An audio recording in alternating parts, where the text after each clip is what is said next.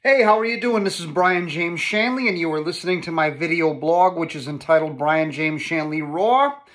This is episode number 19. It's been a hell of a long time. If you look at the date stamp of this, it literally says December 2022. So we're a breath away from the year 2023. Just one episode previous was episode 18. And that was, I believe, in March of 2021. There's damn near a 2-year gap. You haven't heard from me in Brian James Shanley Raw format for damn near 2 years. And in that 2 years, I've been getting messages and messages and messages from people. One guy in New York, Los Angeles, Oklahoma, everywhere in between, Texas. When are you going to do Brian James Shanley Raw again? I think of like Sylvester Stallone. He can go out and do Judge Dredd, and he can do whatever, Bullet to the Head and Expendables, and he can do all these other movies, but we all want to see him go back and do Rocky one more time. You know what I mean? Schwarzenegger, he can be Total Recall. He can do whatever the heck. He can be pregnant with Danny DeVito and the twins or whatever. But you want to see him be the Terminator one more time. Eddie Murphy. You know, he can go on and be Mr. Church. He can go on and he can do whatever, Dreamgirls and all that stuff. But we want to see him become the Beverly Hills Cop, Axel Foley, one more time. For nostalgia reasons, you always want to see the person that you basically, they became known to you fulfilling a certain role, and you want to recreate that time period, so you want to see that person in that role again. And even though I've went on to do speaking engagements and discussions and lecture series, I've written books, and I'm like, hey, I'm doing this speaking engagement here. Everyone still says, why don't you go back and do Brian James Shanley Raw one more time? This is my Rocky Balboa. This is my Terminator. This is my Axel Foley Beverly Hills Cop, I guess. This is the thing that people want me to slide back into because they're familiar with me being here. And I honestly thought that the last episode I did, if that was going to be the swan song almost a couple of years ago, I was fine with it. Brian James Shanley Raw, as you remember the first episode I did, it was in the late summer / early fall of 2017. And I was discussing the fact that this country is inching towards civil war. And you can see right now it's already in a cold civil war, right? The war of rhetoric, the war of propaganda. It's a technological kind of thing. And eventually, I thought it would develop into a hot war on the streets of the major cities of this country. And maybe even your grandchildren would be fighting in it.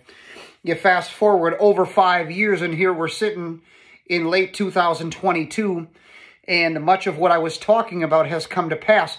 Many of the things that I was warning about were avoidable at that time, and now they're not avoidable anymore. 2017 versus 2022, it's night and day. It's a different thing. But I hate to say this, but the rabbis used to talk about the prophets, and they would call them the people of whom the world was unworthy. I'm not trying to say that I'm anything, but I'm going to tell you this as a person who functions in the role of, I don't know, I'm not going to say prophet in the sense that I'm putting forth new doctrine, but prophet in the sense that I'm putting forth the specific view of the Christian position, if you will. And Christianity is the most full and accurate expression of Judaism. And so the position of the God of Judaism and Christianity, I put that forth, you know. And people who are asleep to certain truths, I wake them up to that. That is the purpose of this thing. If there's a lie going through the culture, if the culture and society is saying 1 + 1 is 11, I will blast you with, no, 1 + 1 is 2. The television just lied to you. All right? You got to think about it. If the society that we live in is full of lies, lies, lies, on the street, in the community, lies, lies, I hate to say it, even in the church, lies, lies, lies. There's lies on the television. There's lies at the movie house on the big screen. You've got lies in the secular workplace, the the management theory textbooks. You've got lies in the secular heathen university. You've got lies in the Christian university and seminary. You've got lies in the K through 12 government-run public school system. You've got lies everywhere. Lies at the daycare center. Lies in different offices of the government. You're getting lied constantly. That's how people are being trained and instructed in a cesspool, a shithole full of lies. And they're receiving these lies as though they're the truth, and they grow up from diapers. They're receiving lies when they're watching their favorite cartoons. All of a sudden, they get older. Some of these lies, they have this emotional bond with the lie, an emotional attachment to the lie, right? 1 + 1 is 11. How do I know? The television told me. My teacher told me. My parents told me. The community told me. The sweet old lady who knits sweaters told me. Somebody told me this lie, and it's beautiful, and I believe 1 + 1 is 11. When God raises up a prophet, a truth teller, a warner, a mouthpiece, whatever you want to call it, and he has to take a microphone or some kind of public platform and tell the society that functions and operates based on lies, that no, what you guys believe is false. 1 + 1 is not 11. 1 + 1 is 2. You've basically told a bunch of kids there's no Santa Claus. You've basically slaughtered a sacred cow. Not only do people reject what you're saying, even though you're warning them of the inevitable consequences of certain behaviors and certain worldviews being fleshed out and stuff, you have good motives, but they don't know you have good motives, and they don't care that you have good motives. They hate the things you're saying, but they also hate you. So not only do they give a complete middle finger to those things which you lovingly taught them, but they begin to talk badly about your character, your motives, your heart. They begin to look up any kind of dirt. This man is allergic to fish, or he's allergic to cats, or, when he was in 3rd grade, he threw a spitball or whatever. And they will use this as though it somehow has some logical relationship to the factual accuracy of what you've said, but it helps them to stay comfortable in their rejection of truth. Picture being an atheist, an agnostic, a skeptic, a know-it-all, a free thinker, a Muslim, or a pagan spiritualist. It's a security blanket, right? Because you don't have to face the God of Christianity one day and be held accountable for how you lived and what you believed. So the straws that you will grasp at in terms of the things you're willing to believe to keep that security blanket on are very remarkable. And the moment someone comes along and pokes holes at these things, or pulls on the string, very thin string that holds it all together, you're going to react in a pretty angry way. So you get tired of telling people the truth. And not only do they not listen to it, but they see the consequences, and they keep right on going, business as usual. After a while, you get tired. You're like, screw it. These people don't deserve my voice anymore. I'm frustrated. I'm displeased. I think it's human. You know what I mean? You speak the truth, and it falls on deaf ears. And so I was happy to go on to other projects. I never wanted to touch Brian James Shanley Raw again. I never wanted to do this video blog again. I never wanted to record anything again. But you guys keep sending me messages. I got a perfect idea for an episode of Brian James Shanley Raw. One dude wants me to advise him as to whether or not to take a lie detector test. I got more questions about Dr. Robert Morey. Being the direct student of Dr. Robert Morey, who was the direct student of Walter Martin, which makes me the indirect student of Walter Martin, while I was a young man, still at the beginning stages of fulfilling my calling, did I know that being Robert Morey's direct student was a big deal? Yeah. Did I think I was going to get asked about the man in every Q&A session I ever did for the rest of my life? I didn't know that. I've got people that want me to talk about a zombie apocalypse. I'm not kidding. Zombie apocalypse. Black Israelites, conspiracy theories, aliens, UFOs, whether or not Jesus was born on December 25th, and if he wasn't, should we celebrate Christmas, not celebrate Christmas? People just keep sending me messages. What do you think about January 6th? What do you think about the Trump presidency? the 2020 election and all that stuff. So I think out of necessity, I guess I have to return and do a few more episodes of this show. I could address a lot of these things in one episode, but my experience with the general population, and I'm sorry to say it, is that the average attention span of of normal people is maybe that of a gnat. Why do you think that? What is the Chinese spyware? The TikTok. Why do you think TikTok is only a few seconds and they move on to something else? Because they think you're stupid. And many people are stupid because you've been growing up on Adderall, Ritalin, marijuana, stuff like that. And your brain is wired to process information when it comes in small, easy to digest, manageable chunks. So if I was to expound for 45 minutes and answer 7 or 8 questions, you'd be like, this is too long. Ugh, I'm intimidated. So you got to keep things short. KISS, KISS. Keep it simple and stupid. So I can't address all of the questions or even a bunch of the questions in one episode, but I've got enough material to where I can film a bunch.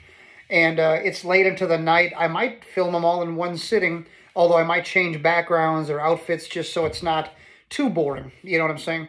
Or I might do it over the next couple of weeks. But Brian James Shanley Raw will return for a limited time. If this was, if you were binge watching a television show, I guess this would be the beginning of a new season.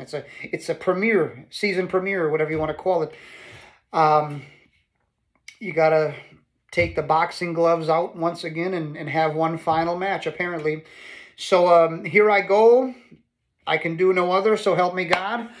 Brian James Shanley Raw is returning. And it's a privilege and an honor to be trusted in your life. When I look at the condition of the world and of the professing Christian church and of the United States of America, it's like, do you deserve my voice? Do you deserve me to tell you the truth? I don't even know. But God seems to be speaking through a variety of circumstances that maybe it's time to throw down a little bit more magic while my mouth and my brain are still talking properly and exchanging ideas so I can put the stuff out there. I don't read a gazillion books every week so that I can hog and hoard the knowledge and the research, but I should be putting forth the fruit. I do in other forums, but this seems to be your favorite, so what the hell. We will be dealing with Brian James Shanley Raw coming up. Times are tough right now. I mean, the United States presidency, the most powerful position, the leader of the free world, just changed hands through the most controversial and suspicious circumstances that have ever been seen. I have friends who are missionaries in Pakistan, Iran, Central, South, and Latin America. Everyone who's not from America, when I discussed the 2020 presidential election with them, because they've all been dealt with in one form or another, banana republics, that the people have an illusion of choice, but there is no choice. They know exactly what the hell just happened, and they know what the hell just took over this country. And so it's like the Kennedy assassination of our time in a way. Something crooked happened, and new people moved in to take over, and they mean you no good.